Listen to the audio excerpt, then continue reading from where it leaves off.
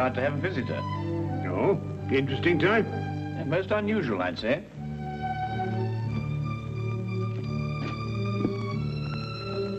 I don't see anyone. My dear Watson, the street is hardly deserted.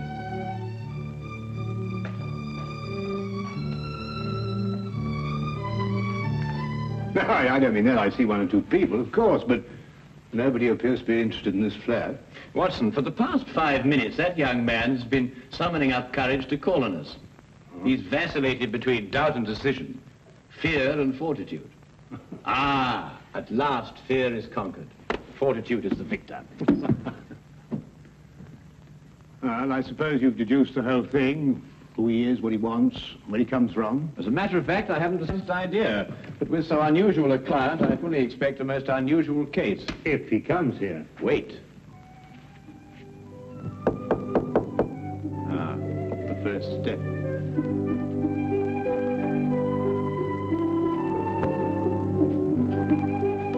Is this Mr. Holmes' flat? It is. Won't you come in?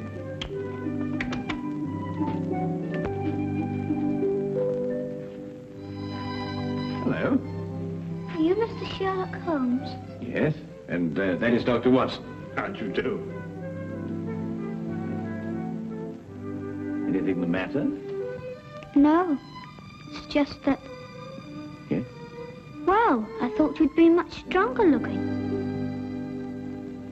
Oh, well, I'm really quite strong, you know. I can tear dictionaries in half. Can you really? Yes, of course, and I'd show you if I had a dictionary handy. Well, what I've come to see you about will take brains. Well, I think Mr. Holmes has an ample supply of those. Now, wouldn't you like to sit down? Oh, thank you. Now then, my boy. Cup of tea? No, thank you, sir. I'd like to get right down to business. Oh, good. Well, my name is Andrew Fenwick. I'm 11 years old, and I live at number 17 Dudley Court, Upper Spimment Street. Splendid. Now, what appears to be your difficulty? Mr. Holmes, my father's disappeared. Disappeared? Yes, sir. His name is Herbert Fenwick.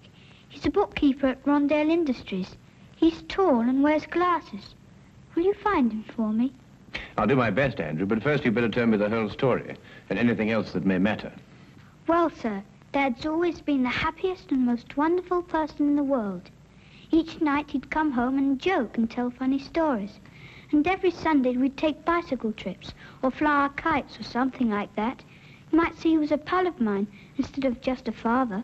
I understand. Go on. Well, sir, starting a few months ago, Dad began to act in a very peculiar manner. You mean he stopped being your pal? It was more than that, Mr. Holmes.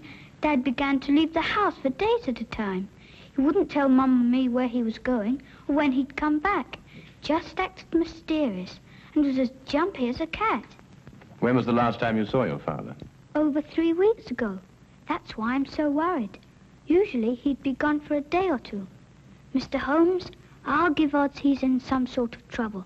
And I bet Jack Driscoll is behind it all. Jack Driscoll? Yes, sir. Just before Dad left, the last time, he told Mum and me what to say in case this Jack Driscoll came round the house looking for him. We were to say that Dad had gone to Scotland to visit his brother. And that's got me worried too. Why? Because Dad hasn't got a brother. Have you ever seen this Mr. Driscoll? No, sir, I haven't. I don't know a thing about him, but I don't like him. Why hasn't your mother been to the police about this? I suppose that's because Dad told her not to do a thing about it. That no matter what seemed to happen, she was just to wait and have faith. But it's over 3 weeks ago. I just couldn't wait any longer. Then your mother doesn't know you're here? Oh, no. If I told her, she'd try to tartan me off for sure. Besides, she's been quite ill, and I wouldn't want to upset her. Your mother hasn't been well? No, sir. The doctor said she had pleurisy or something like that. She's been very sick. I really wouldn't want her to know I've come here. Your visit will be held in the strictest confidence. Thank you, sir.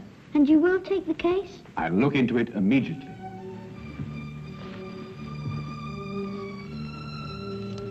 I hope this will be enough to retain your services. Oh, well, no, that won't be necessary, Andrew. But I insist. It's £2 6 shillings. It's all my own money, and I saved every bit of it. No, I think you'd better hold on to it. Perhaps you can do me a good turn someday. No, sir. A business deal is a business deal. Pay on the line and no welching on dips, I always say. Very well, Andrew. It's a deal. But £2 6 shillings is far too much. I'll settle for £1. Really? £1 enough? Quite enough, Andrew. Thank you. Thank you, sir. I'll let you know as soon as I hear anything, Andrew. Goodbye, my boy. Bye, sir. Well, Watson, we'll find that boy's father if you have to search every gambling den in England. Gambling den? Yes, didn't you notice his clothing? Well, I suppose so. Nothing extraordinary there. On the contrary. The shoes were most expensive, but the coat was threadbare. The trousers came from the best haberdashery, and the cap was ancient, attesting to the father's streaks of good luck and bad luck. Yes, but that's not sufficient evidence to label Fenwick a gambler. Quite right, but there were other indications. Young Andrew's speech, if you may recall, was sprinkled with the peculiar jargon of the gambler.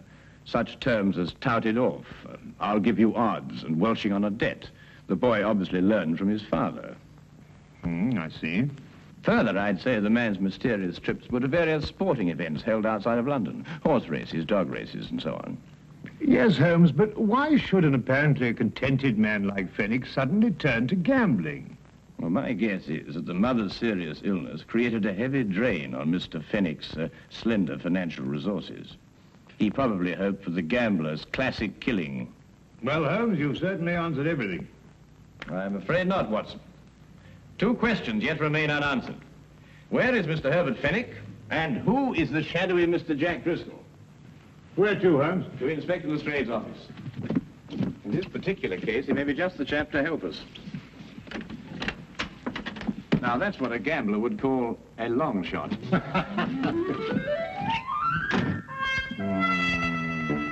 Driscoll.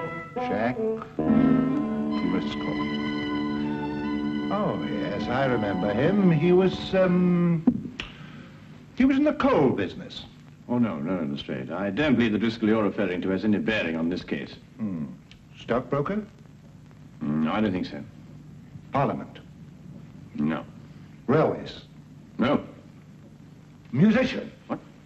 If you'll excuse me, sir. Now, what is it? What is it, Wilkins? Jack Driscoll, sir. Alias Jack Ellisy, alias Gerald Jackson, sir. Arrested 1891, suspicion of murder, released. Arrested 1892, burglary, convicted and served 1 year.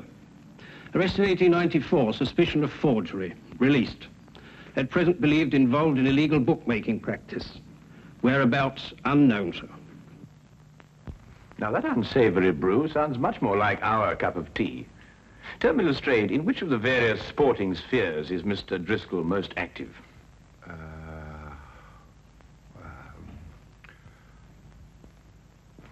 Rumour has it that Mr. Driscoll is concentrating his efforts on prize fight matches, sir. Well, thank you very much for your assistance, Inspector. And you too, Wilkins. Good afternoon, gentlemen. Well, if I know you, Holmes, I suppose now we'll be attending a prize fight. Quite right, Watson. This very evening, hulking Harry Thornton meets Powerhouse Percy O'Noonan at Londonderry Gardens. Powerhouse happens to be a personal friend of mine. You know a fighter personally? My dear fellow, I once blackened his eye for him.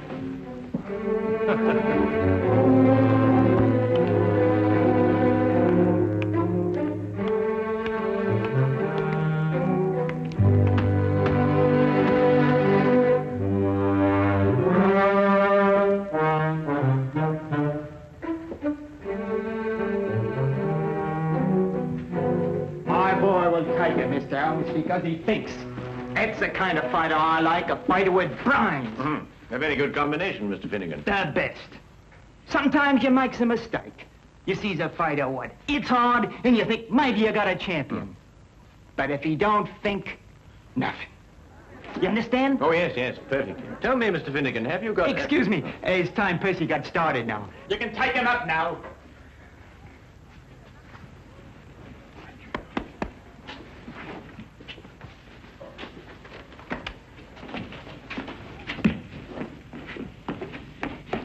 brains?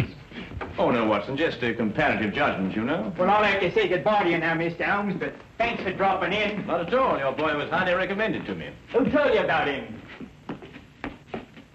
Herbert Fenwick? Who? Herbert Fenwick. Herbert Fenwick? You know him? Of course. I was just saying that. Excuse me, Mr. Holmes, I've got to be going now. Curious reaction. Perhaps not so curious, Watson. The proper use of that name may open several tightly barred doors. Proper use? What do you mean, Holmes? Well, if I'm correct, you'll soon see for yourself. Just let's continue to drop the name. Watch your chin.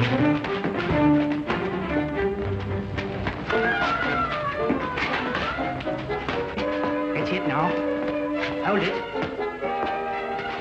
Hold it now. Keep your eyes open. Right. Right. Right.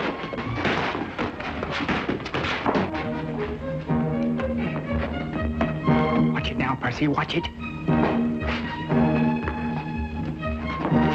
That's it. That's it. Hold it now. Hold it.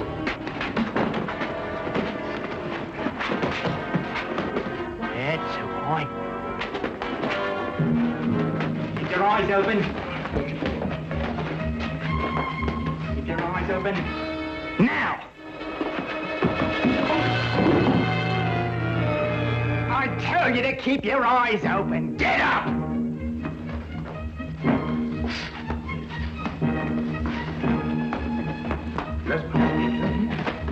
Good old Herbert Fenwick. I must remember to get his advice on next week's card. You know, it's a pity poor old Bert Fenwick couldn't come with us this evening. Yes. Do you know what old Herbert Fenwick told me this morning? No, what did Herbert Fenwick tell you this morning?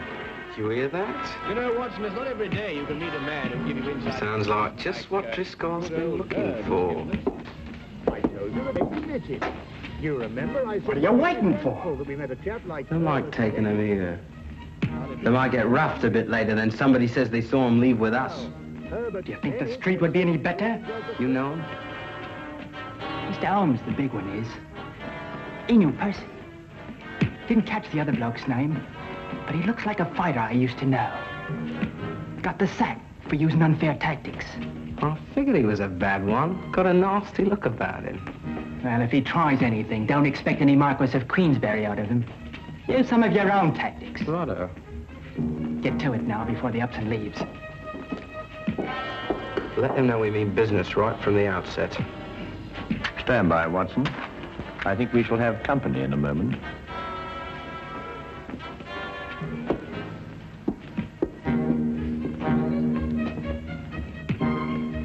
I beg your pardon? Herbert Fenwick a friend of yours? Yes, but I don't see why. You come with us. Certainly not. Who are you? It will be much easier on you if you don't make a fuss. Where are we going? To see a gentleman who would like to talk to you about Mr. Fenwick.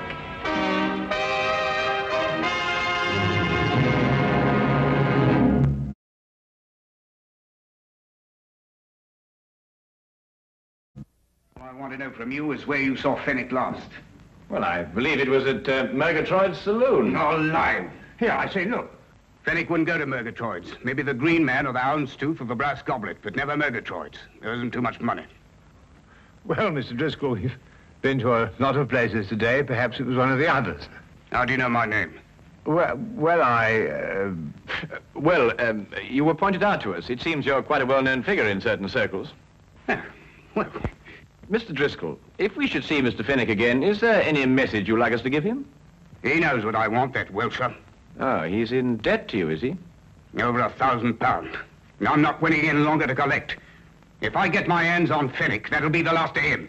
And that goes for you, too, if I ever find out you helped him in any way. Now, get out of here.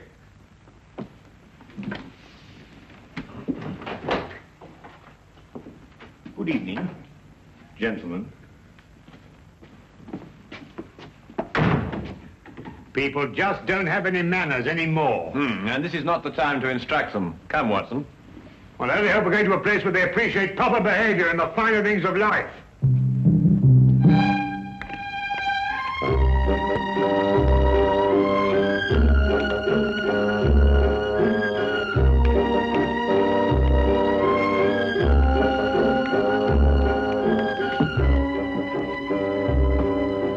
Sorry, Governor. Not at all, sir. Not at all. Oh, really, Holmes, we've been to the Coach and Horses, the Green Man, the King's Head. We've interviewed dozens of disreputable characters. Must we go through all this process again? I'm afraid so, Watson. It's the only place that we can obtain some further information as to Fenwick's whereabouts. No. Oh, barman. Yes, sir? 2 pints of mild and bitter, please. Oh, and some information. Mild and bitter's cheap, sir. But not the information, eh? Oh, no, sir.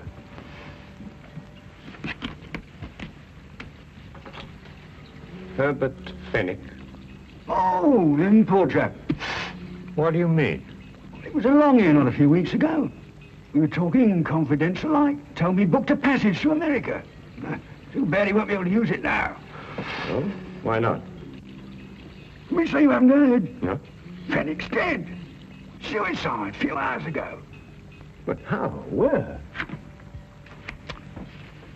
He rented a room not far from here. And he went down to the Thames and threw himself in. Left a note saying he was in trouble, couldn't go on. Let's see. Have they found his body? Oh, no, not yet. Only his hat floating in the water. Poor chap, wasn't a bad sort of a chap, you know, but gambler. Had a run of bad luck. Come, Watson, we must hurry, or Fenwick's luck may turn from bad to worse. Bad to worse, he's dead.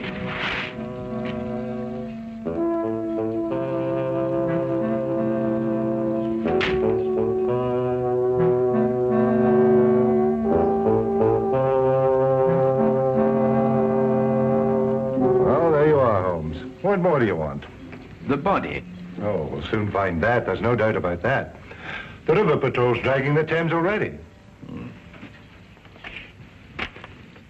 I assure you, Inspector, Herbert Fenwick is still alive. Then why should he write a suicide note? Surely the question is, why should Fenwick write a suicide note in such explicit detail? Listen, this is a terrible thing to do, but I have made up my mind. It is the only way to end my difficulties. Today at 6 p.m., I'm going to the Thames. I will jump from the Hertford Bridge. Forgive me, but have faith. Signed, Herbert L. Fenwick. No, Holmes, I can't follow that line of reasoning. Then perhaps this may convince you. Take a look at that hatband with Fenwick's name on it. You'll notice that it's absolutely brand new, whereas the hat, of course, is unmistakably old. You mean then, Holmes, that Fenwick here had his name put into his band in the last 2 or 3 days? Exactly. Merely a ruse to make people believe that he committed suicide. Yes, but why should a man say he's dead if he isn't? Well, to avoid his muscular creditors, for one thing. If they believed the reports of his death, they'd have no choice but to write him off as a total loss. Yes, but if he's still alive, somebody's bound to see him sooner or later. Not if he's made plans to go to America. All right, then. I'll have an alarm sent out to all the ships in port. I'm afraid, Lestrade, that'll be too late. Now, what do you mean? Because he has no money. He needs it badly, and he needs it quickly. And there's only one way in which he can cover both his needs. What way is that, Holmes? Robbery. What, do you think he'd take the chance? Of course he would. Fenwick's desperate. And in any case, there's very little chance when one considers that no one would suspect a dead man of committing the crime. Now, Holmes, what am I supposed to do? Warn everybody in London that a robbery's going to take place? Oh, I wouldn't go as far as that, Lestrade. I judge that Fenwick will strike at one of 3 places. The Wagon and Horses, the Green Man, or the King's Head. I say, Holmes, how can you narrow it down to that?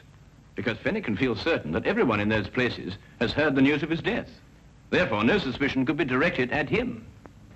I don't know why I let you talk me into these things. Then you'll assign men to cover the Wagon and Horses and the Green Man? Yes, yes. Good, but there isn't much time. You'll have to get on with it immediately. All right. You know, sometimes you're worse than the commissioner.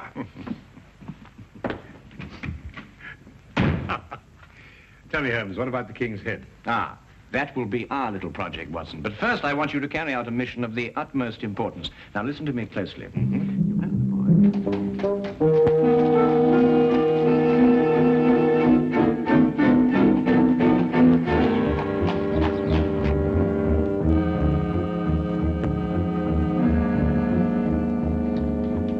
Yes, I've seen them come and go. Big and small, happy and sad. And I tends to my business and keeps my hands clean. Ah, well, that's a splendid philosophy. Yeah? It's getting near closing time. Oh, yes, sir. So it is.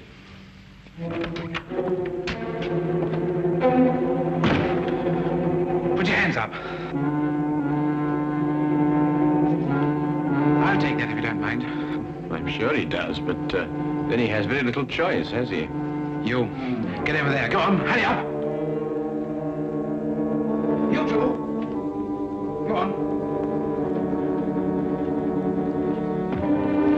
I'm sorry, Holmes. We had a bit of difficulty again. Oh, no. I've got him, Fenwick. What? Brilliant job, Fenwick. Absolutely brilliant. Dad! What's the game? Let me go. Go on, sit down, you villain. Here, give me the gun. Come. Now, not a word out of you. But Not a word. Dad, is it really you? Of course it is, Andrew. Your father has been working on a special assignment for the Secret Service. Haven't you? Oh, Andy, my Andy. Now, you don't need to say anything, Mr. Fenwick. Your behavior is the model of a hero. Oh, Take this man away. No, you listen to me. We'll have plenty of time for listening to you later. Well, who is he? What's he done? Who is he? Why, he's a spy working for a foreign government. Spy? Yeah. Foreign government? And these, Lestrade, are the secret documents he was stealing from our Navy. Hey, that's my account book. A likely story, indeed. Here, let me see them. No, Lestrade, you certainly can't see them. They're even too secret for you. In a half-minute, Governor, there's been a mistake here somewhere. I'm just, Wilkins, do as Lestrade orders. Take this man away. Yes, Miss Ronald. I'll be standing up behind the bar all day. All right, you know, wait a minute, let me say something. This is a crime. You see, Andrew, your father has been working on a most dangerous case.